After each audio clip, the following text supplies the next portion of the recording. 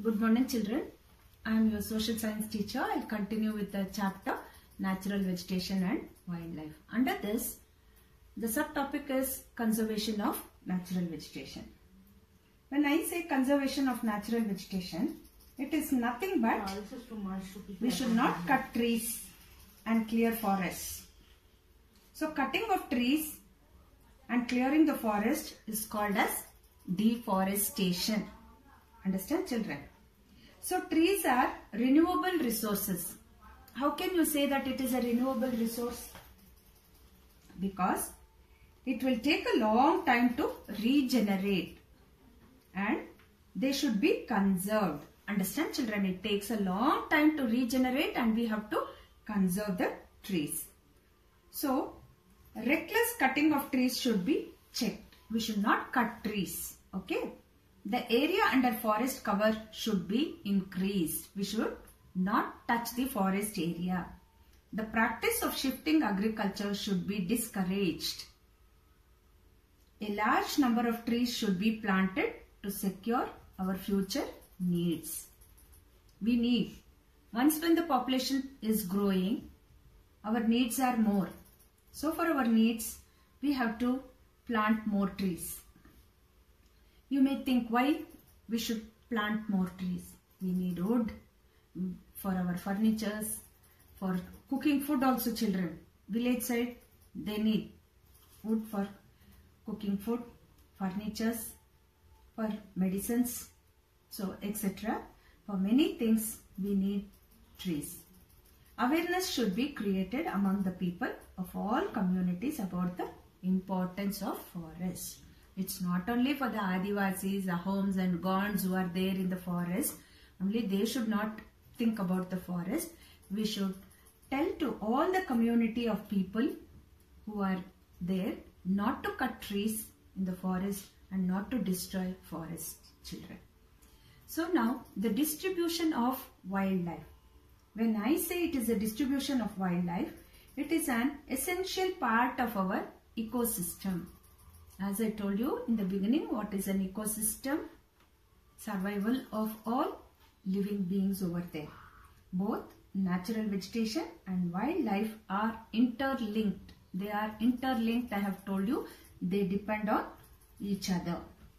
The natural vegetation provides a natural habitat to all the animals, children. Then it provides space for growth and movement, food and water, and a place for breeding and raising their young ones. So animals of different regions adapt themselves to their respective habitats. So therefore, what happens here is, in natural vegetation, area determines the type of wildlife available there. So now, let us study the distribution of animals in different continents as per the landforms of those continents. See children, here when I say Africa, these are the African animals here. The main African animals here are elephants, rhinoceros,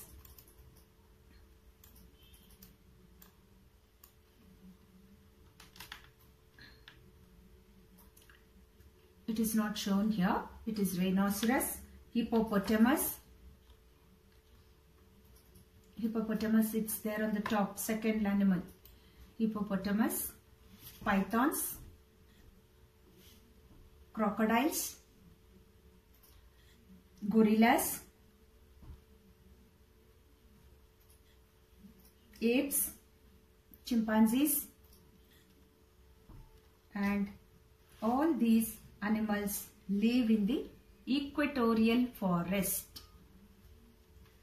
That is, deer, giraffes, zebras and stags are also found in the grasslands. Camels and ostriches are found in the deserts. So you all know about these animals. You would have heard the names. Now you are seeing all the animals on the screen, children, in the video. Next is South America.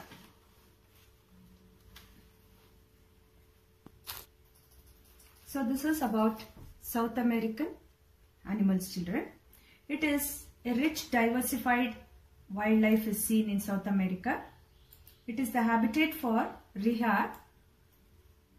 It's a flightless bird, children. It's not here. It's a flightless bird. Condor, the largest bird of prey, and hummingbird, and different types of parrot, anaconda, one of the largest snakes in the world, crocodile, alligator, python, llama, puma, jaguar, alligator, monkey, and giant turtle. All these are being found here. And anteaters and armadillos are ancient mammals of South America, children. So the next one is about North America. See, what I'm telling about is only the wild animals and birds which live in these countries. The northern part of North America experiences very cold climate, children, there.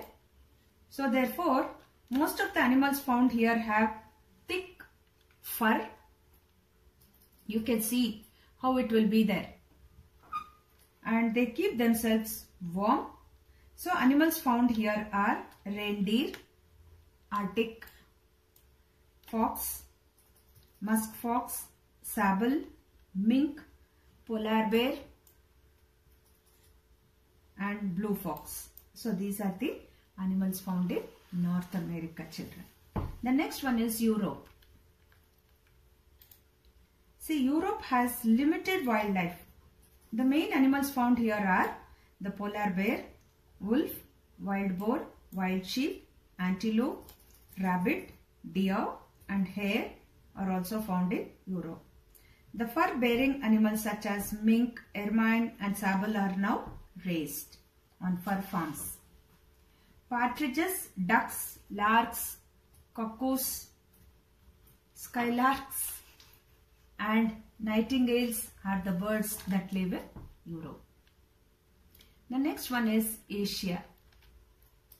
See, Asia experiences varied climate and hence it has got varied wildlife like monkeys, sloths, leopards, tigers, elephants, lions.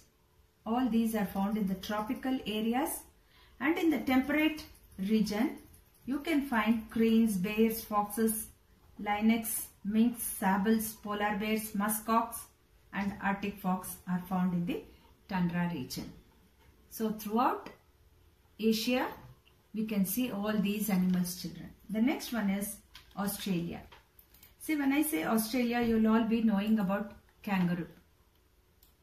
Yes, so Australia is a home to marsupials.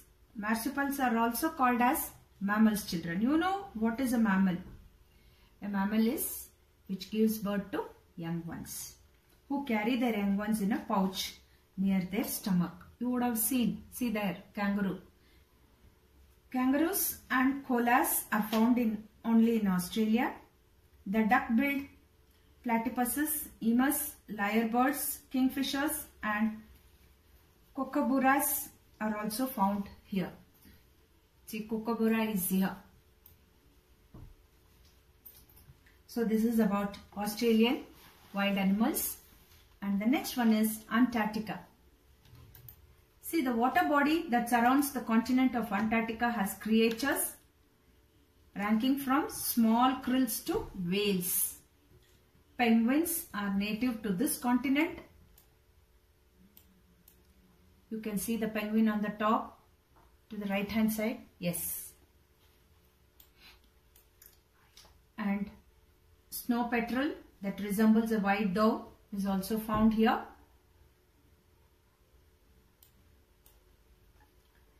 A number of seals and albatrosses are found near the coastal areas, children. This is about the Antarctic.